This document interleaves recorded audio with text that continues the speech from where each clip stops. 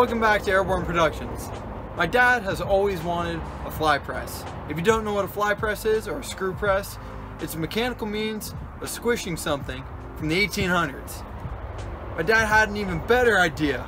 Let's build one. You see, nowadays we have very efficient tools to squish metal. We have hydraulic presses and power hammers and so on. But if you're a hipster, you gotta go back 2 or 3 generations in technology. So, to keep my dad from pushing the dry ice video idea, we're gonna put that one on hold and build this freaking fly press. This is a wine press, or a fruit press. It was made in 1873. This is the heart of the fly press. This coarse screw allows you to deliver a high amount of pressure, allowing you to press any metal just as you would with a modern piece of pressing equipment. The goal is to mount this heart and soul piece to these rails and also to fabricate a way to hold dies. This large wheel will be used as our base material since it is very heavy. These pieces of track will then be welded to the wheel, and between the tracks will be the wine press. This receiver and extension material will make up the vertical sliding portion.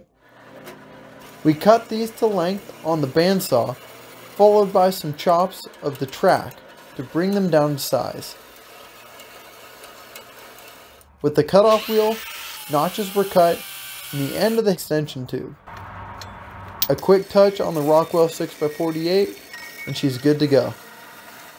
Now for some welding on the end of the screw. This small bolt will fasten the extension to the screw. This plate is where the bolt will be fastened. A quick test fit and it looks good.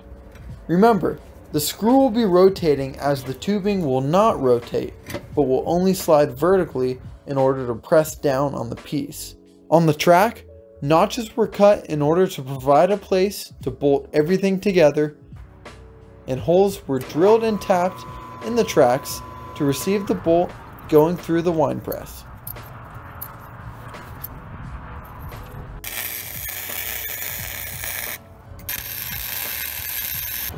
So right now I'm bolting this together. As you saw, we drilled and tapped this guy. Just bolting this one straight through. Then the bottom of this will get welded to that base plate over there.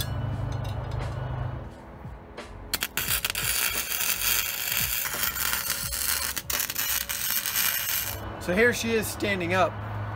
This piece right here is what's going to press down on the metal once we have a die on the end of it, of course. But this is our basic shape. It's attached to the screw right here. We'll double nut this so that this nut doesn't spin. Basically, the screw or the thread right here will spin and this will be held stationary. To do so, taking this piece out here, it's being held.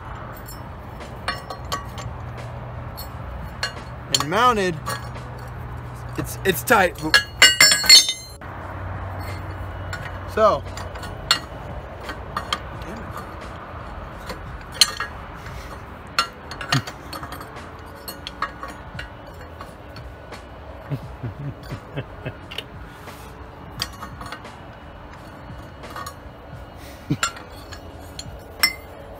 you get the idea.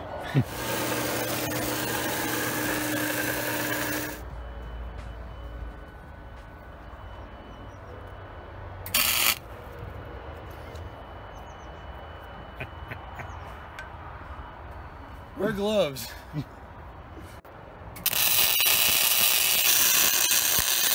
Okay, so here we are with the semi-finished fly press. It's pretty common for us to get about 80% finished done with the project and then make some minor tweaks as we go. So we don't have a handle yet, but this will do for now. But yeah, she turns, no problem. These right here are drawing dies. They're rounded over. The same thing on the top as is the bottom, so you can really move metal quickly and efficiently. This handle, for now, will help push this thing when you have some steel in here and you need a bunch of force to exert on this.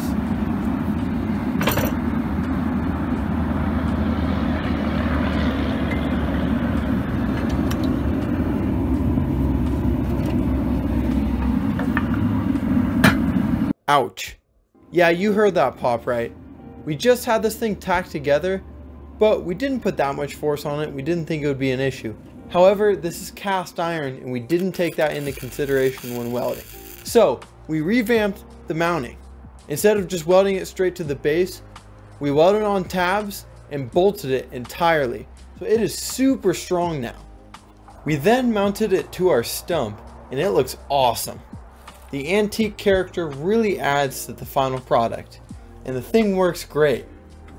We will continue to tweak it and make improvements as we see fit as we go along. Thank you for watching and please subscribe for more of our adventures. See you next time.